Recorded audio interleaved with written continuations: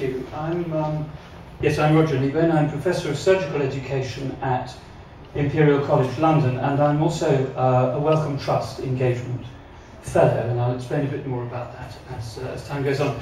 So it's a great honour to be invited to give this penny lecture, and it's also a great pleasure because my late father, for many years, attended lots of classes here at Morley College, and I think one of the things he valued most was Morley's open-mindedness, its creativity, the opportunity to explore areas that he just hadn't thought of before, in an environment which was supportive and exciting. And it's those values that I want to explore in my lecture this evening. And what I want to put to you in a nutshell is a model of education and learning that subscribes to those values, that looks outwards, that is about connection, about thinking widely, and about working with people, which I think runs pretty much counter to a lot of things that are going on in education at the moment today, where it's all about looking inwards, it's about fragmentation, it's about being driven by short-term targets and outputs and things like that. And I think I'm going to argue for something completely different. I'm going to argue for a different way of looking at the world, a different way of learning.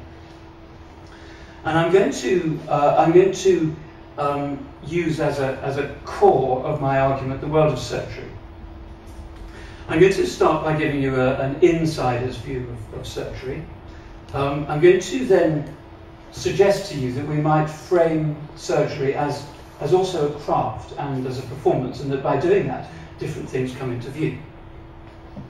I'm going to talk about how we might make connections between the normally closed world of surgery and other worlds through simulation, and I'll explain when we get there what I mean by simulation and how I've been using it.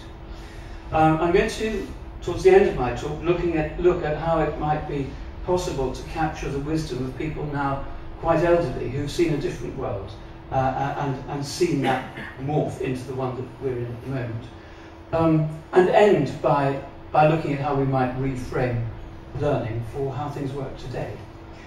But before I go any further, can you hear all right at the back? Am I standing near enough to the microphone and things like that? So my thesis here really is that looking outwards from what we think we know can change what we see, particularly if we then look in the other direction at our own world through different eyes. So I'm going to start by explaining the world of surgery that I come from, and I put this health warning there because I need to show some pictures of what surgery is like. So I hope if anybody feels at all squeamish or unhappy about that, you'll bear with me. My intention is not in any way to offend or to be gratuitously unpleasant or anything like that, but I do want to give you a sense, those of you who are not surgeons or clinicians perhaps, of what that world is like, because I'm going to use that to widen my argument, so please bear with me. So, my first career was as a surgeon myself. This is the 1980s. That's me over there, doing a large operation in a hospital in Soweto on the outskirts of Johannesburg. I was working in Southern Africa and Namibia for quite a long time, dealing with people who had been injured. Most of them had been stabbed or shot. Now, I'm not doing that anymore, but people are still getting stabbed and shot. And this is the kind of thing that you might see if you are working in a hospital today, a casualty department. And when that happens, they don't seem to have any sound, actually. Ah, there we are. We'll just go back. Yes, okay. So we're looking here, if we could have a little bit of sound. Who knows? At an operation which is taking place, and so we have a surgeon, we have a connection between the surgeon's hands and the instrument she's using and the material. She's working with the patient's body, the intestines and things that you can see there. And although we can't hear what she's saying for some reason, we can see what she's doing, and that's the important thing. Now, surgery is not a thing you do on your own. You're always doing it with other people, and so if we look in more detail at a glimpse of an operation, we can see that we've got several people whose hands are involved all at the same time in a beautifully choreographed, highly coordinated way of integrating those movements, we've got a kind of ballet of hands. And if you are a surgeon yourself, you kind of learn how to do this by doing it. Nobody says, you're going to learn the ballet of hands today, and here's how you do it, but they tell you off if you get it wrong, and by picking up how things are in the group of people you're working with, you learn how to do it. Now, you can learn how to do simple things, but there are all sorts of things that you can only learn by being part of it yourself and by doing it. Because a lot of what surgery involves, as I think almost any other craft or performance, a lot of the really important stuff you can't put into words. And I'm going to show you a brief clip now. We're looking here at a very experienced surgeon, and he's teaching an inexperienced surgeon an operation to remove the gallbladder. And we're going to get to the point where he's explaining one particular part of what you do to peel the gallbladder off the liver. So if you just listen to what he says.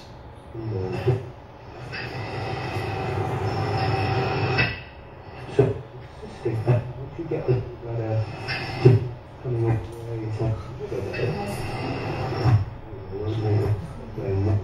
Could we get the sound fixed, because it's actually not working. Could you ask him to come and have a look? Okay, so I'll translate, because what is happening here with in this clip, and it's much better in his voice than it is in mine, but I'll tell you anyway, is that he's explaining how to do this operation, and when he gets to the point of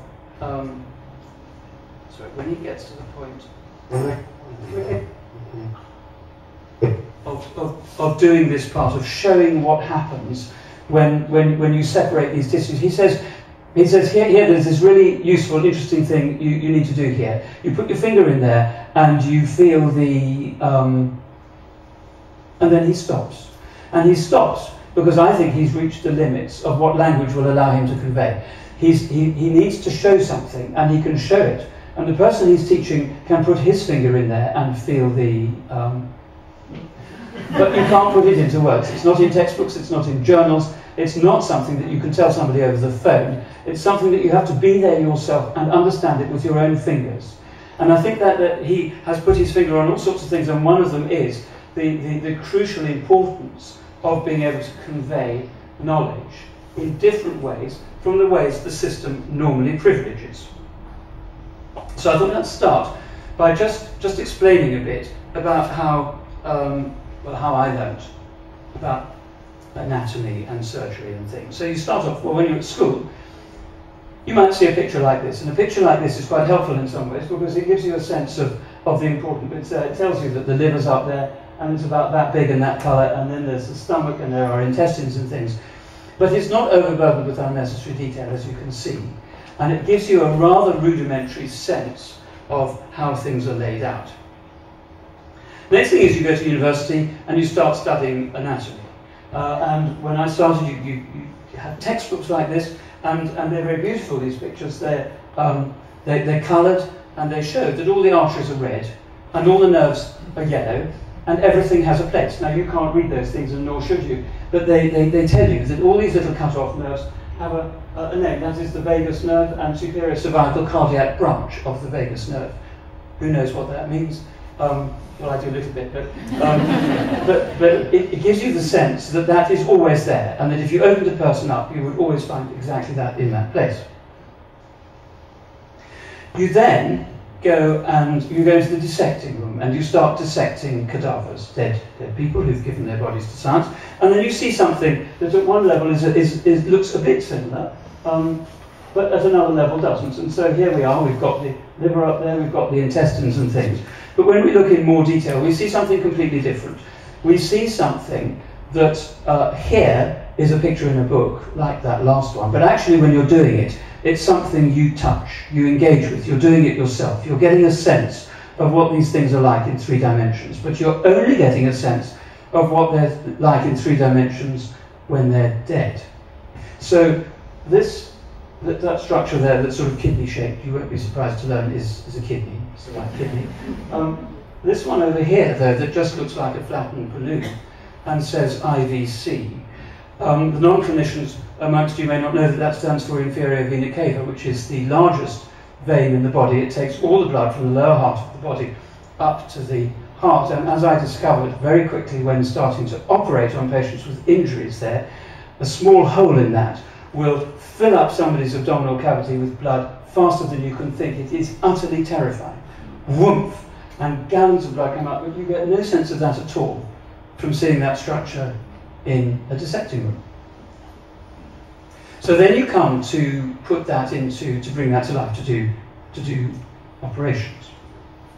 You're working with other people, you're working on a live patient, and then again you find that there is another difference between what you learnt in textbooks and what you learnt in the dissecting room, which is that every single patient you operate on is slightly different. They've got the same overall pattern, but the details are all different.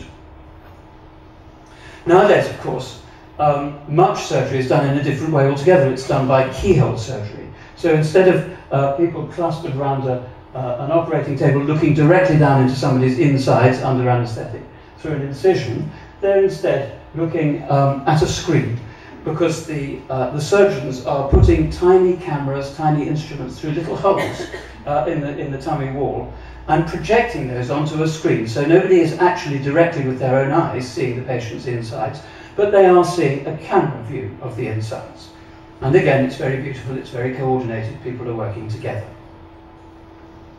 But what you see through this view is very different, because it's magnified. And because it's magnified, you see a view, all sorts of things get in the way that you didn't know about. Because when you look at something very close, you see that it's everything, all these structures, they're all surrounded by, a bit like the bubble pack you get when you buy a wardrobe or something from IKEA. It doesn't tell you about that in the instruction manual, but it's there. And it can be quite difficult. You have to learn a different way of seeing to make sense of what is packing material and what is an important artery, an important nerve, or an important something else. It's a different way of seeing, and you can only get that by doing it. It's the equivalent of you put your finger in there and feel the So two different ways of looking at the body, and here's but they're all very different. They're both very different from that oversimplified view that we started with. And nowadays, there's a completely different way of looking at the body, which is called interventional radiology, where instead of opening somebody up or even looking at the inside with cameras, you feed in a little wire under local anaesthetic, so the patient's awake, aware of what you're doing. You feed in a little wire and you feed it up, say, from the groin or the elbow or somewhere into the heart or the brain, and you do something. And when you do something, you're using imaging technology. You're not seeing things directly, you're seeing x-rays or scans, and so in one sense you're far removed from the patient. Paradoxically though, in another sense, you're much closer to the patient because the patient is awake while you're doing it very often, and you're talking to them.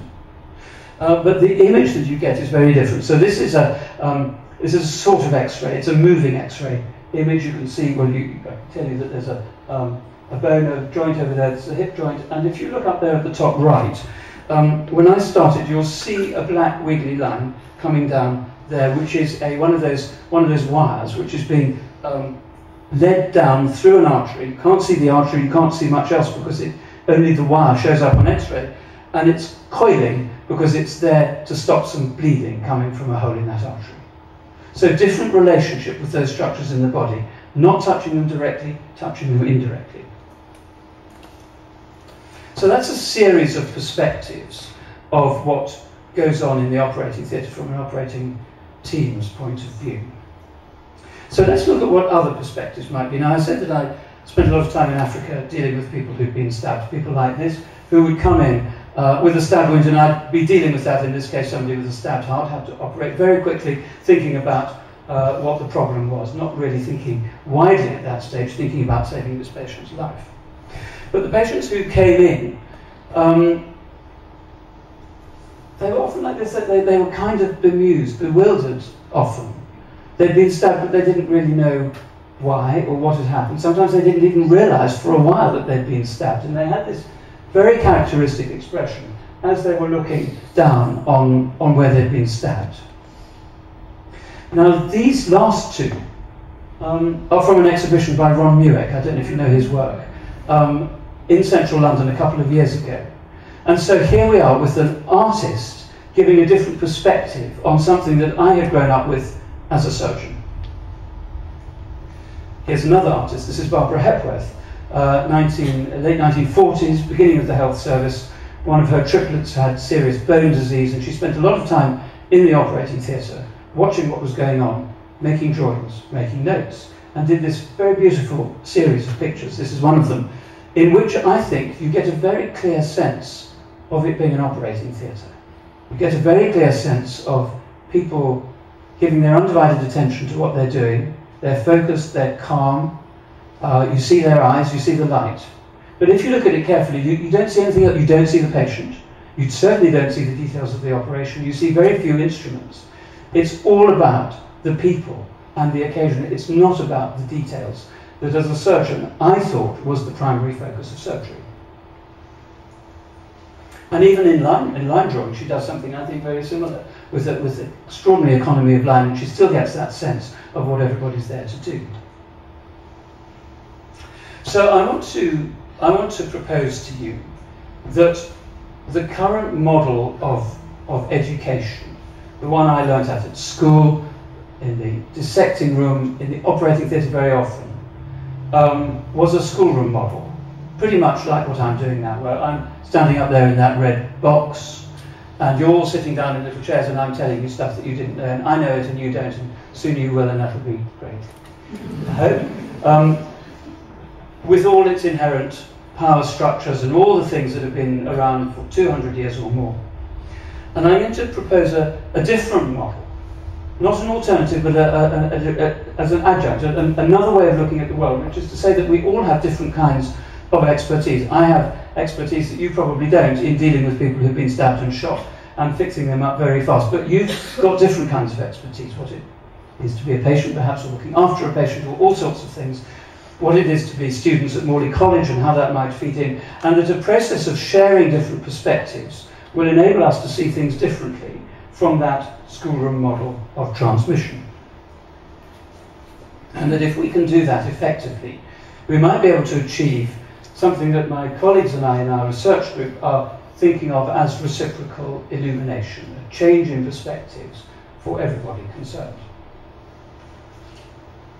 So I want to widen things out now and say, okay, if the world of surgery is of interest, how might we make it possible for people who don't have access to the originary world itself to see it? Because you can't just turn up off the street and turn up in an operating theatre, see what's going on and chat to people about it. I mean, probably none of us would want that to happen if it was our operation. Obvious reasons of confidentiality, infection control, security, all those things make that world, for all sorts of reasons, closed. But it might be possible to recreate, we've been arguing, something that gives a sense of this complex, highly technological and hidden world in a way that's more like Barbara Hepworth's way, where we can extract essentials and we can take those out into view. And so this this operation that I showed you earlier of a surgeon operating on a stabbed patient wasn't a real operation. It was a simulated operation. It was taking place in front of an audience, quite a large audience, at a science fair a couple of years ago in Cheltenham. And so the audience, who'd never been anywhere near an operating theatre, some of them dressed up in blue gowns and they're part of the team, and all the rest of them are watching. And they are seeing, not just seeing as on television, but seeing and taking part in these processes of surgery with the surgical team. Sorry?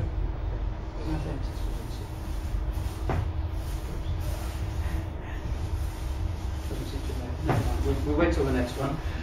And it's taking place not in a hospital or a simulation centre or anything, but in a marquee out amongst the flower beds, just round the back of the town hall in Cheltenham. So this is raising interesting issues about how you can take the sort of setting of surgery out to show to other people. But what about the actual surgery itself? Now, for a long, long time, medical schools have been using simulation of this kind to teach people, as in this group of nurses, how to do a straightforward procedure, how to put in stitches in a wound, using these oblongs of latex. Now, they don't look really very much like any wound that I've ever seen on anybody, because they're oblong and they're sitting on a table and they're pink and they don't bleed and they don't cry out and all sorts of things. Not very realistic in many ways. And the reason they're not realistic, I think, is that they're nothing to do with the person, they're an object. So a while ago, I had the idea that maybe if we took one of those very same skin pads and we just simply attached it to a real-life human being, a healthy person, and covered up the gap, we might be able to recreate a clinical encounter rather than a technical exercise. And it turned out to be surprisingly powerful, even though very, very crude, apparently simple way of doing things. And since then, we've been working with people, with experts from film and television prosthetics, to create things that look very realistic by sticking on things where you can't see the joint. So this looks like a wound, but it isn't, it's just stuck on. This one, for instance, here's somebody closing a wound like that, and you can see that you really have to look very carefully, if you can see it at all, to pick out the joint. And so unless you know, or even if you do know, your sort of starting point is that this seems like a real patient, and that triggers all sorts of ways of doing that you bring in when you're dealing with real patients. So something like that, to me, makes me immediately think that this person's come off their bike and they've gone along the road and maybe some nerves are injured or whatever it might happen to be. This child had the same sort of thing, nasty cut on the elbow, which is quite a difficult part to stitch up sometimes. Really nasty looking things like this compound fracture, which if you just see it at a glance, or even if you're part of one of these simulations, you treat somebody like that as if they had a fracture. It's very difficult to touch them without thinking you're going to hurt them, even though it's just stuck on.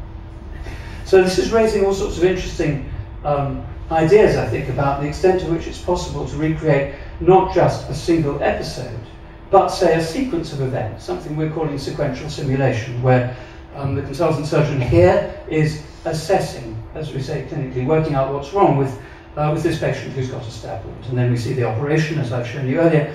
And then when he goes and sees the patient a few days later, the wound is beginning to heal. Again, this is stuck on, but it seems very much like the kind of wound you would get after somebody had a major operation.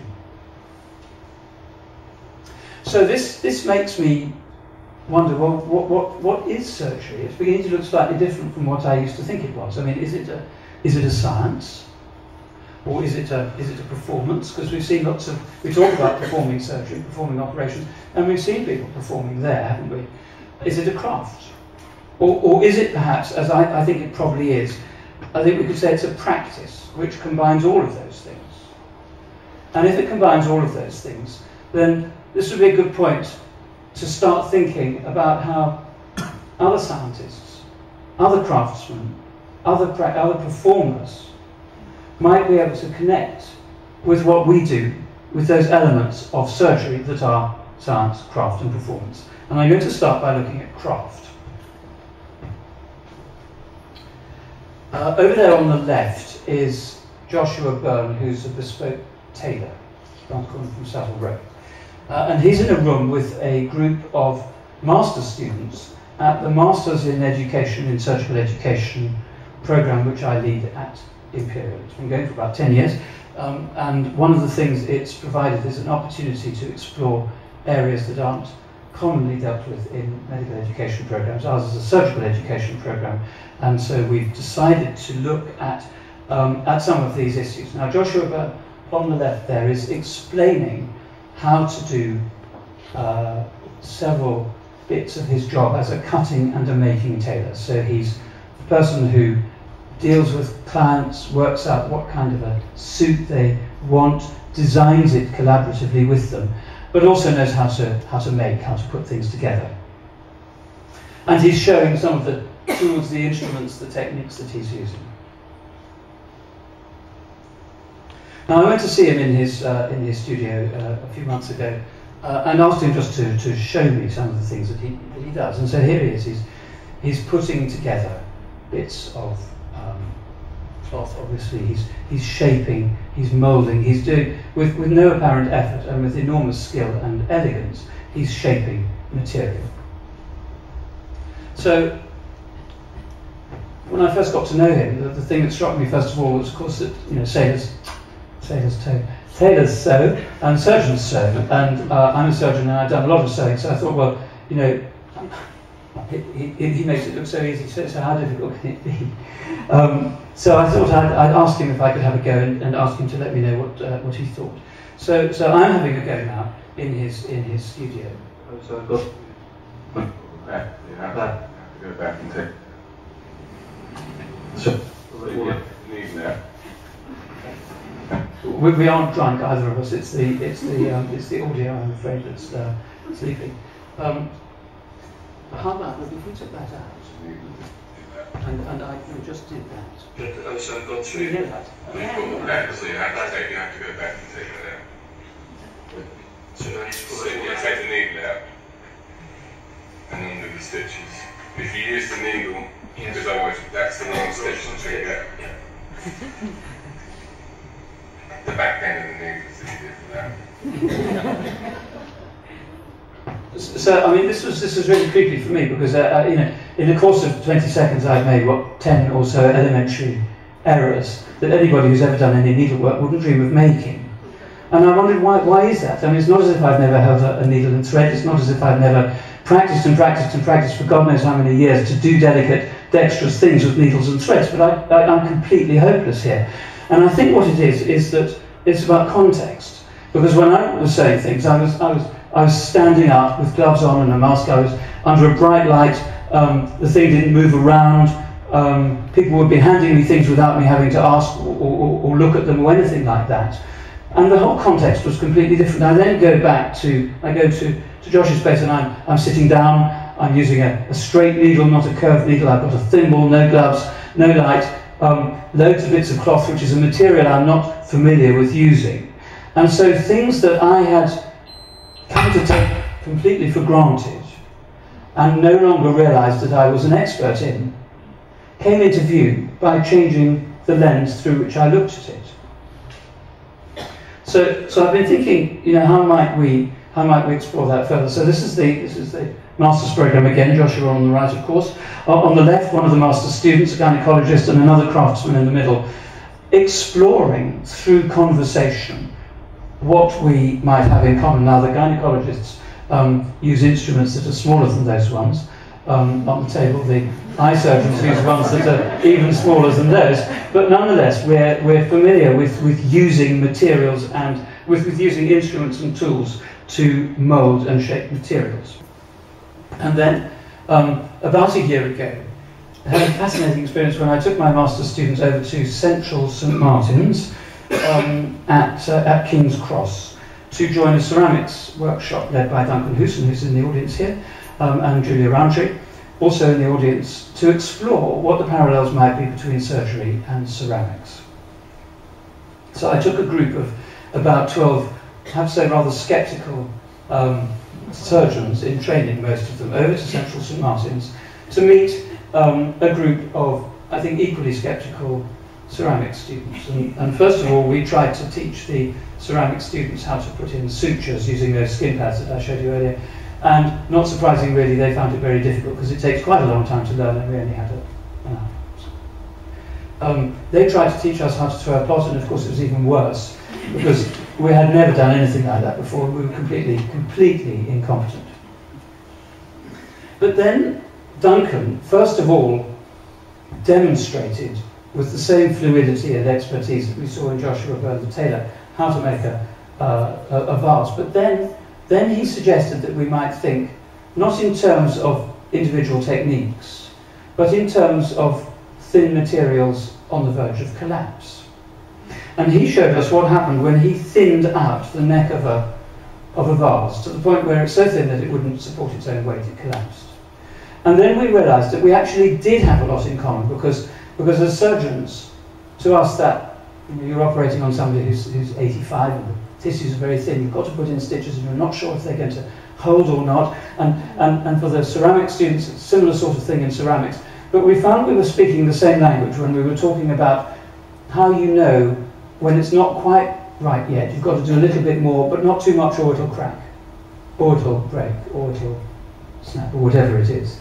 And that idea of a way of looking at the world as different but equally expert in our own fields craftsmen led to a completely different kind of conversation. And we followed that up, we've done further things too. So here's a very brief clip of an encounter which Duncan and I had upstairs at Morley College here a month or two ago. So Roger, what interests you in what I'm doing?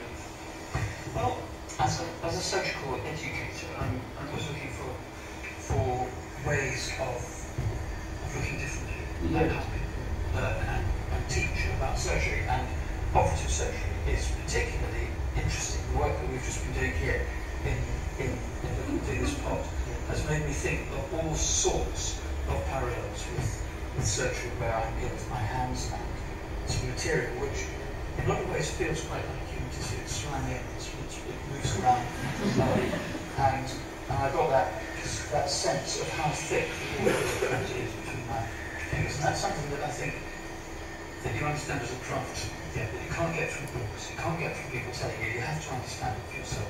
Yeah. So, I mean, I hesitate to show this in front of, I'm sure there are many eminent potters here, but if you want to understand. But I think what we're talking about here, again, is you put your finger in there and feel that thing that you can know but you can't say, that embodied knowledge, that tacit knowledge that all craftsmen have, but don't normally have a means of conveying to one another, because normally you don't have the opportunity to work with an expert ceramicist if you're a surgeon. You don't have an opportunity to work with expert surgeons if you're a ceramicist. So I think the idea of making connections of this kind is opening up new ways of looking at things. Surgery is craft. So let's look at surgery as performance then.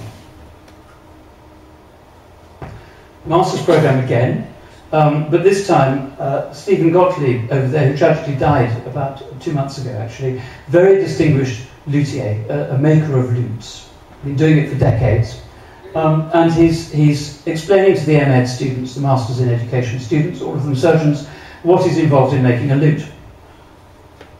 So we're seeing some lutes in progress there.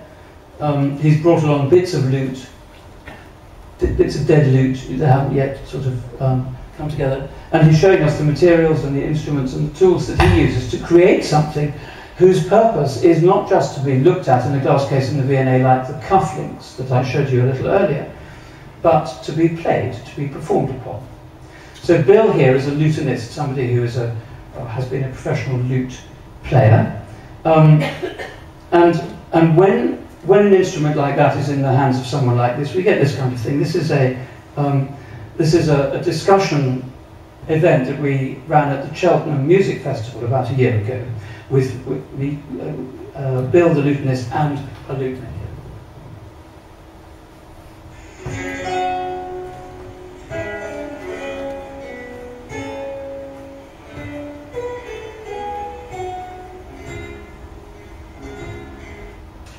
So here's Bill playing Dowland, many centuries old, written music, scored.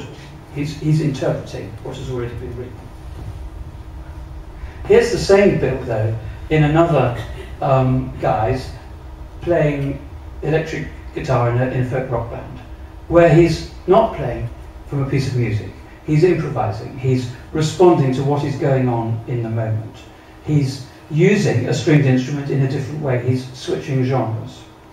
And so that's very interesting discussions with the MEd students about parallels between scored performance, improvised performance, and elective surgery and emergency surgery. So if I'm doing an operation to remove somebody's kidney or something inside, there's a kind of set of instructions. You pretty much know the steps that you're going to go through. Now they may not be exactly like that, of course, and it turns out to be slightly different in every person, as I said earlier, but nonetheless, you've got a clear idea before you begin of the steps you're going to go through.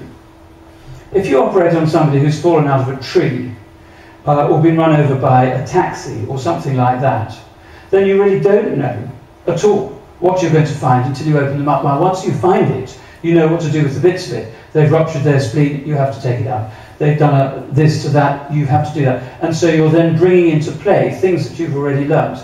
In the same way as Bill is bringing into play chords and harmonies and ways of playing that he has already learnt, but he's putting them together in a different way. He's putting them together in the moment, which is rather different from when he's performing something that he's practiced, like that piece of down. So that's one way of looking at surgery. Another way that I found very interesting is to look at the movement of bodies in the operating theatre.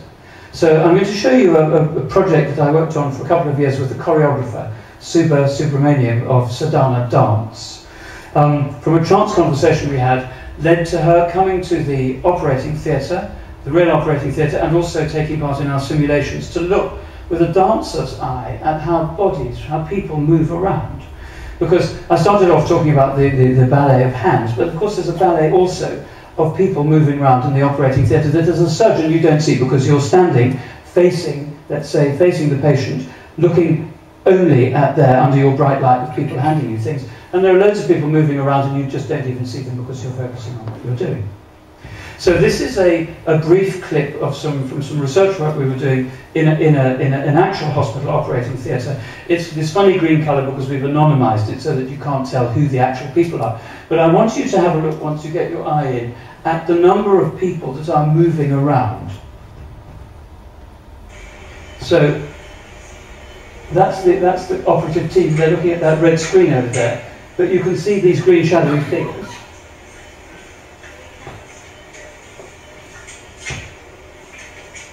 And so every so often somebody comes across your field of view. And so if you imagine if you're standing on the edge of the operating theatre, you'd be seeing all these people, all this passage of people to and fro. Whereas if you were in the middle of the operating team, the scrub team itself, you probably wouldn't see that. And so this led to a dance called Under My Skin, a 50-minute dance. I'm going to show you about a minute of it, which was a collaboration between Subha, the choreographer, and her 3 dancers, and a poet, Alan Fisher, who had also come and spent time in our simulations, and created a poem that was prompted by that experience, not directly representing it, but prompting it. So we're going to see the dancers at the beginning of the performance, alongside the poem that's being read out, and then just see where that leads, just for a minute or so. Silence in necessity to act loudly. Silence in the need to make a decision quickly, with care. To lift the black organ into red light and fluorescence, ready to seal any damage with black thread dexterity. Careful to lower the organ back into the darkness and the promise.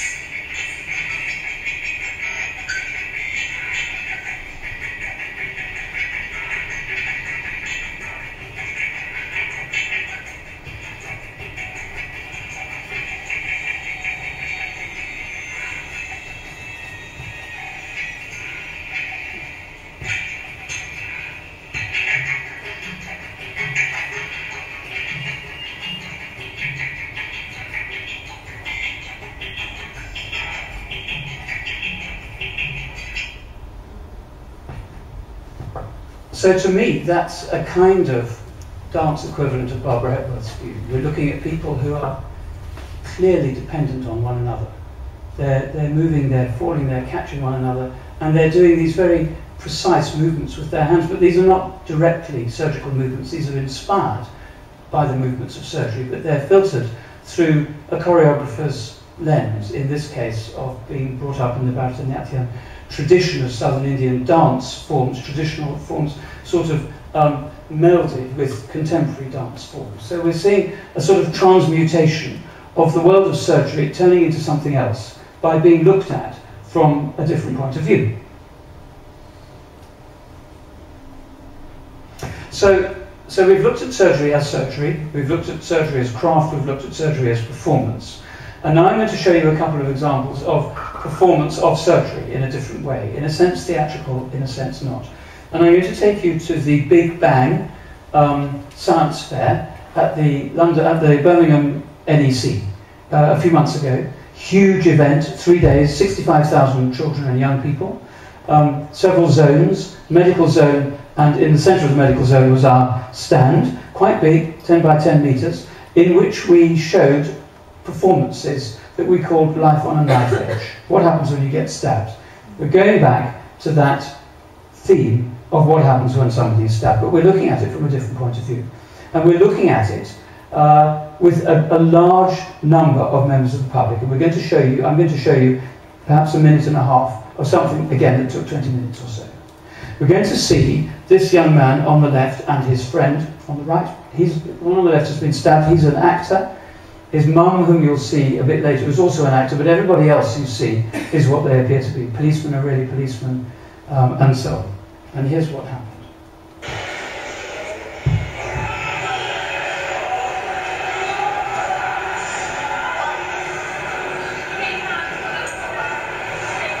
So the first thing that happens is that the police have to come and they have to check everything's okay, and then they call the ambulance.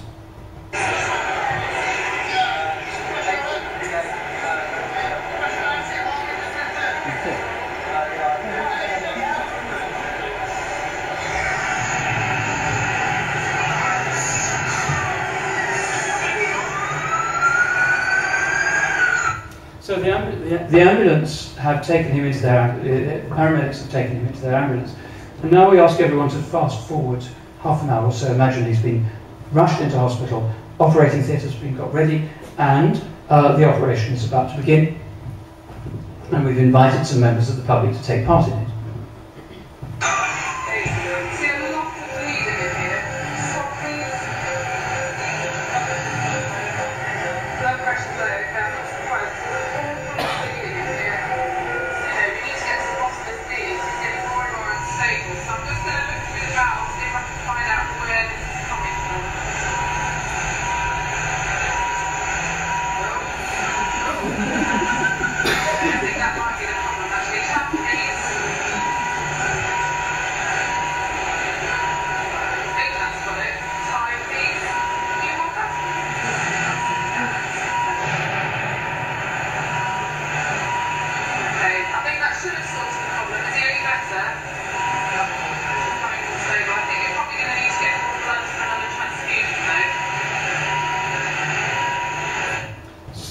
So that's the technical part of the operation, but Miss Laura Coates, who's the operating surgeon there, that's only part of her job.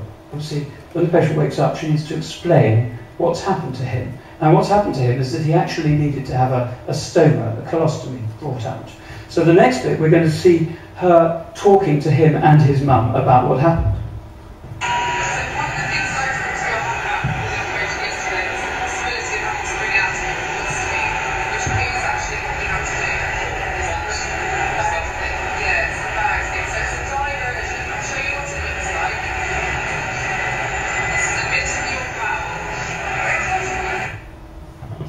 Are you able to hear this at the back? Is it working with this? Yeah. Okay, so she's explained how to bring out this thing. And we did this lots of times, but then towards the end, somebody from the audience came along and said, actually, well, look, I've had a stoma too. Would you like me to tell you about it?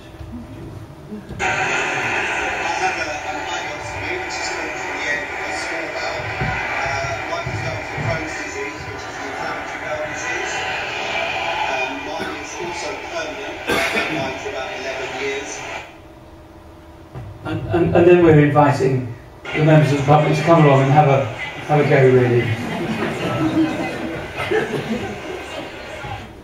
Because I mean, it's an opportunity. It's an opportunity, isn't it, to feel a liver or a spleen or a kidney if you haven't done that already.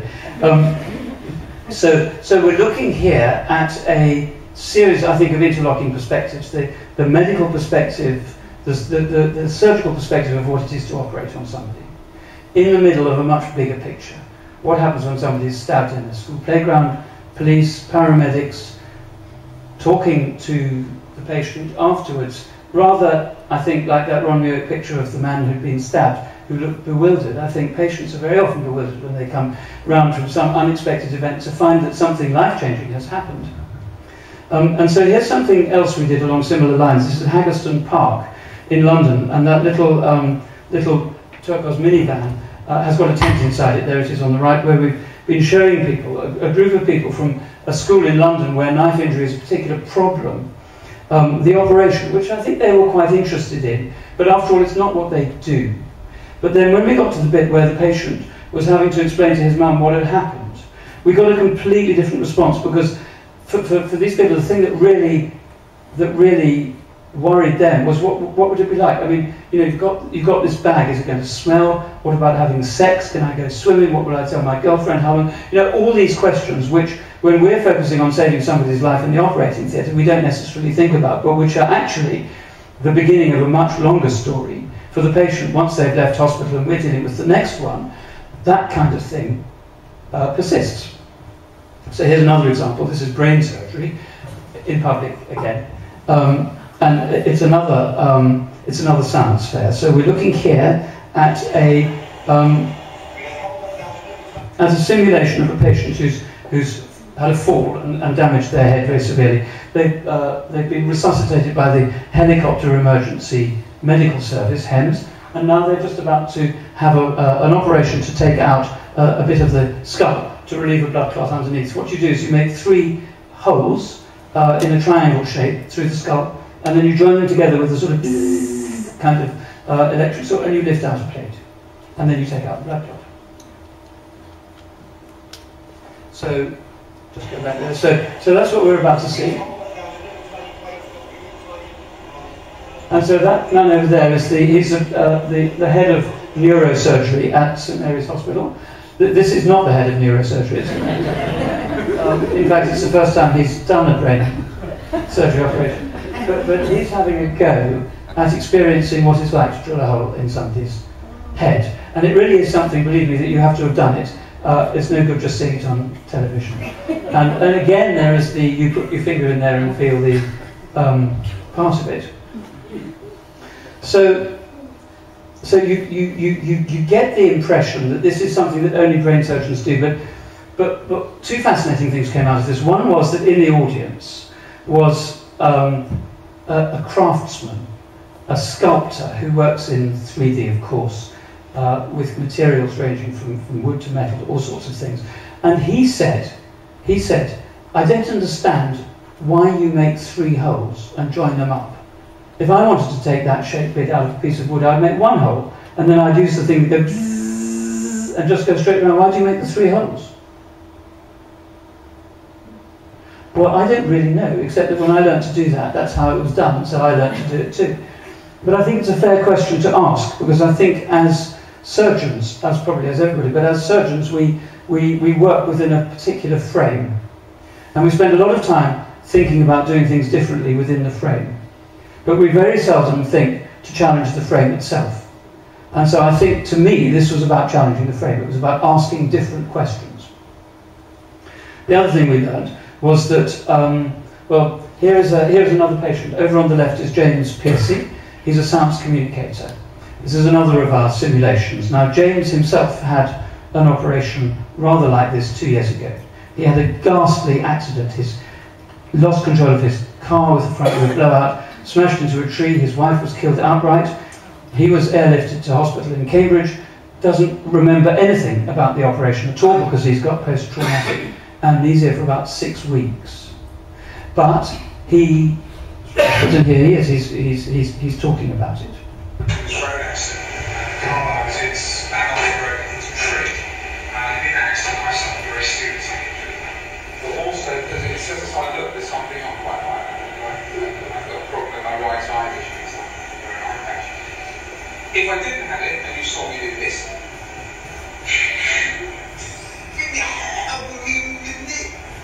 which I might do sometimes when I get very tired, and probably think I was drunk if I would steer clear of me. But actually, it's just the effect of being extremely tired. And interestingly, one of the effects of this was that all sorts of people came out of the audience afterwards to talk to him and said, well, you know, I've had similar things like that in my family, but I never felt I could tell anybody about it. And so it opened up completely different conversations from the ones which are just about showing clinical procedures, interesting though those may be for a lot of people. So there's something about connecting through conversation, through sharing ideas, that I think is very, very important. I just want to tell you about another project now, which was a program that my colleague Aaron Williamson, who's Professor of Performance Science at the Royal College of Music, and I did for what turned into a half-hour radio program on BBC Radio 3 last year called The Scalpel and the Bow. That's Aaron. And we decided to explore two different worlds. The world of a string quartet player and a surgical team through simulation. So we got the surgeons to do an operation called carotid endarterectomy. You're operating on the big artery that goes from the heart to the brain, the carotid artery. It involves opening it up and taking a bit out, but taking out the stuff that's clogging up the inside. But it's done under local anaesthetic in case little bits break off, and so that the surgeons know if the patient is showing signs of having difficulties with their speech or whatever. So the operation is technically difficult, it's very demanding, it's high stakes, you can't make mistakes. And so the surgeon here is doing that operation, but you can see there are big microphones there, and this is all being recorded on sound.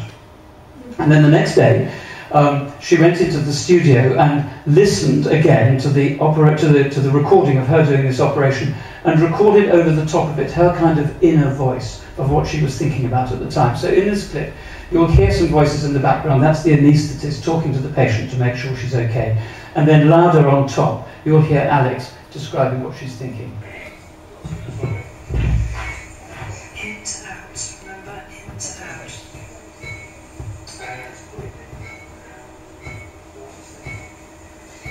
That's not bad, actually.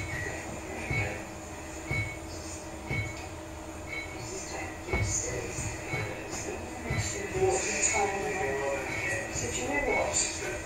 I would quite like you to trim the suture. We've got a second piece as well from the other end. And so she's talking about all the things that were going through her head, but she wasn't saying out loud at the time. So on the other side, we've got the string quartets, and we're looking at on each occasion at the cellist. And so here's Lyndon doing the same thing. He's had his performance recorded, and now he's in the studio saying what he thought about it. Oh, not quite.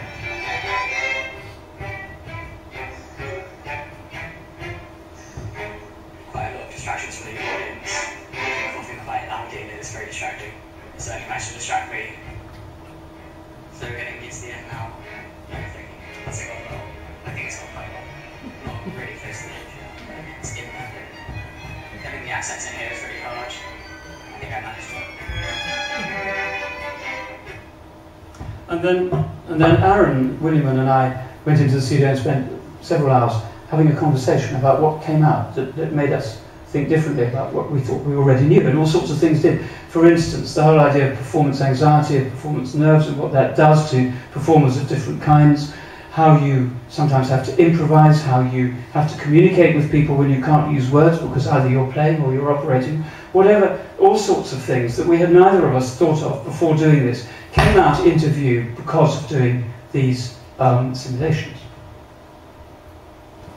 Well, we're getting fairly near the end ourselves as well, but I wanted to just change track a little bit for the last part of this talk to say that certainly over my career there have been huge changes medically between the kind of surgery that I was brought up doing, big holes, look at it directly, and keyhole surgery, say, for instance. Huge change within the lifetime of people now practicing, and so we've got a group of consultant surgeons coming out now who have never done an open gallbladder operation. They've done millions of gallbladder operations, but they've all been done through keyhole surgery. But they've never done it in the way that it used to be done only 20 or 30 years ago, raising interesting questions about what might they do if they needed to do it in that old way, say. And this is not a problem for surgery alone, of course not. This is the book resuscitation room, the book hospital, so to speak, of the British Library. Lots of books at the British Library, of course, and many of them very valuable, needing to be repaired, restored. But a lot of the skills, like doing the gold tooling on leather bindings, are dying. Because the three people there who can do this, who spent decades learning to do that and only that, are about to retire. They're in their late 60s, early 70s. And very soon there will be nobody who has that level of expertise in doing that particular kind of craft. So I think it's a more general problem. We see it. It's happening in photography, it's happening in printing, it's happening in pretty much everything you could think of naming. So I wanted to see whether we could capture, in a surgical sense, what elderly people might be able to show us. I thought it would be interesting to look at 1983. It's a time I know well because I was a trainee myself in 1983, and it was before keyhole surgery really came in a big way in 1990 or thereabouts. Now there's only so much you can get from photographs because of you put your finger in there and feel the... So I thought it would be very interesting to talk to somebody who was very old. Florence Thomas is very old, she's 97. She was a theatre sister from 1932 to 1942 in London. In 1942 she got married to a serviceman, and in 1942 you could either be married or a nurse, but not both. So when she got married she had to stop being a nurse, and she never did anything again ever to do with nursing, so it's 70 years ago or whatever. So I wasn't particularly surprised when I spoke to her and asked her to tell me, to find out that she couldn't really remember much about what it was, well, much at all, to be a scrub nurse.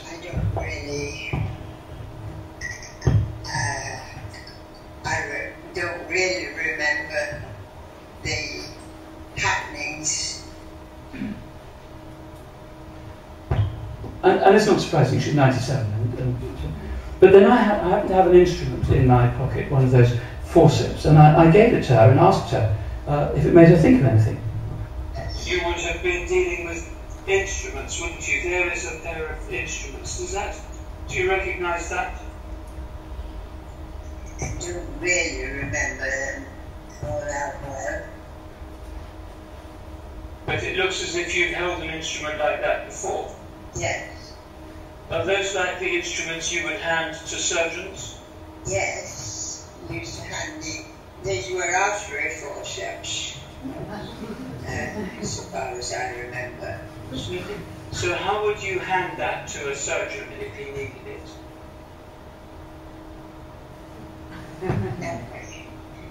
And so for anyone who's been in an operating theatre, this is utterly characteristic of the way a scrub nurse will hand an instrument to a surgeon. And so 70 years later, nothing to do with it, it's still there. And so there's something about objects triggering memory, I think, that's very interesting. I don't know if anyone recognises this is the Science Museum's reserve collection and the V&A at Blythe House in Olympia, where they have an absolute treasure trove of extraordinary things. I went down there and the first thing I saw was this, which some of you in the audience may remember or recognise. I didn't until this moment. I hadn't thought about it for decades. But then it took me straight back to when I was a small child at the Clark's shoe shop in Baker Street, when my parents took me to get those Start-Right shoes.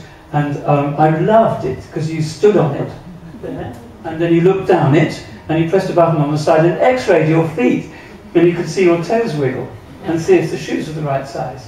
I mean, imagine it, health and safety. But it took me right back to what it smelled like and what it felt like at that time. So I thought, well, maybe we could use these instruments. And there are loads of them down there in the Science Museum, extraordinary collections of anaesthetic machines and surgical machines and things to enact an operation. So this is Harold Ellis on the left. He's 87 now. Same Harold Ellis we saw in that film. His anaesthetist, Stanley Feldman, at the top, same age, and Mary Neelan, much younger, but a nurse they worked with for many years at the Westminster Hospital. And here in the Science Museum's full-scale replica of an operating theatre from 1980, which has been like a fly in the amber ever since. Hasn't moved for 33 years, 34 years. Full-size operating theatre. The Science Museum allowed us to take away some of this stuff and put different stuff in, and to put Harold Ellis and his team, rather like a sort of benefit concert for Rolling Stones or Led Zeppelin or something like that, to come together and to do an operation using surgical instruments from the time to create a way of doing things that is now vanished. So I'm going to show you a brief clip, and here goes.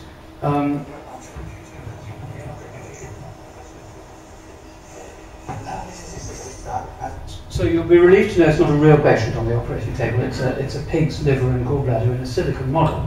But I want you to look here at the space between the scrub nurse, Mary Neeland, and the professor, who is focusing on what he's doing and talking to his assistant over there. But have a look at what goes on there with this nurse who appears to be paying no attention at all. In this case, the artery is running with it. In man, the artery is separate. In mankind, men and women, the artery runs separate. But here you can see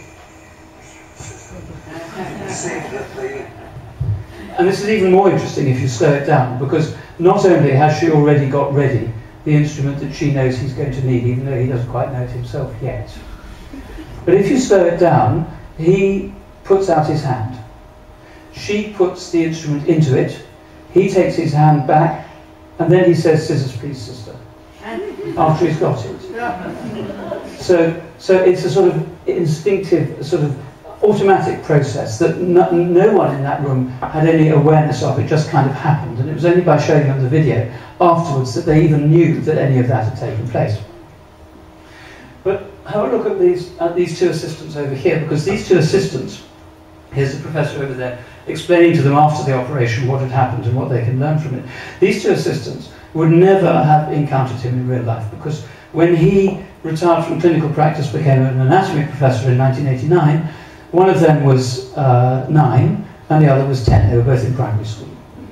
So the gap is too great. They could never have encountered him clinically.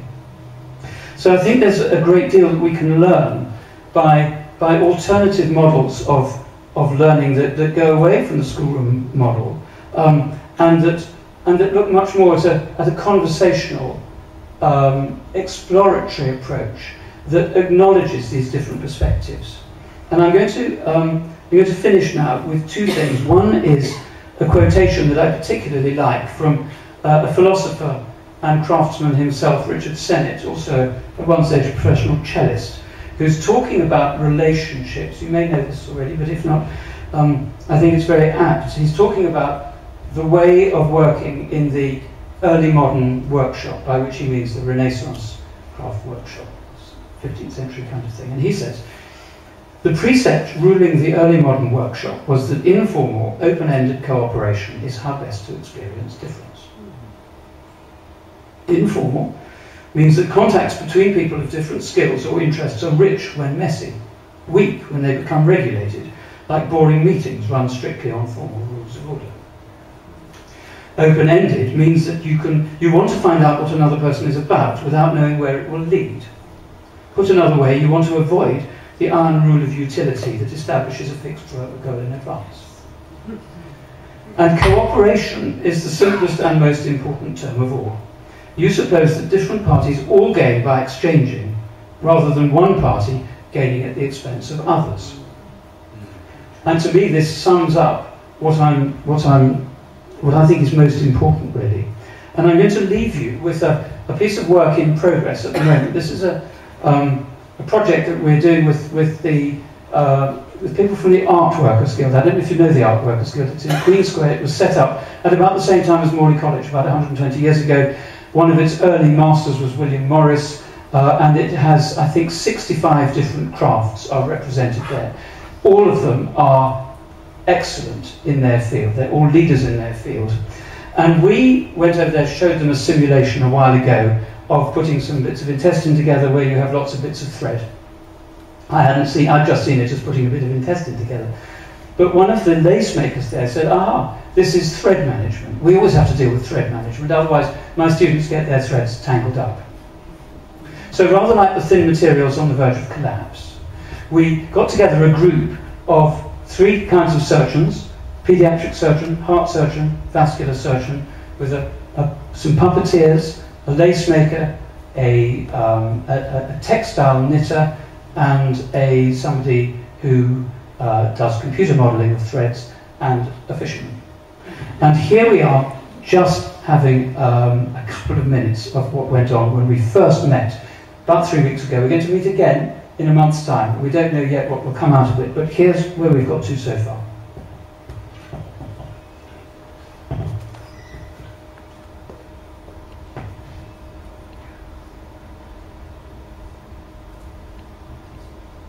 We've gathered a whole group of experts who, in some way or another, deal with threads, and for whom managing those threads is important.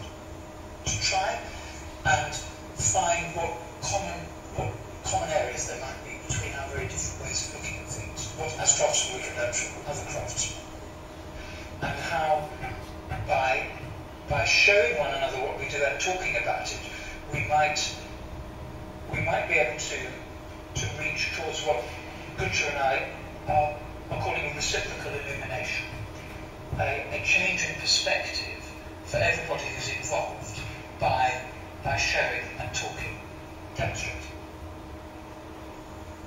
I started to think, with the others in the group, about what it might mean to think, not in terms of a specific procedure, but more in terms of an idea, as a means of bringing into view things that perhaps for us have become invisible. We had an interesting series of discussions around things that might be parallel between surgery and other crafts in terms of thread management. What thread management is the joining of disparate ideas. It's to do with something that seems to be vanishing from the world, which is a very intense engagement with the properties of material.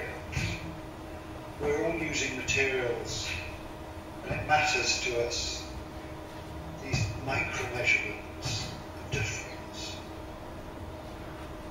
After a given amount of experience, those tiny differences become vital.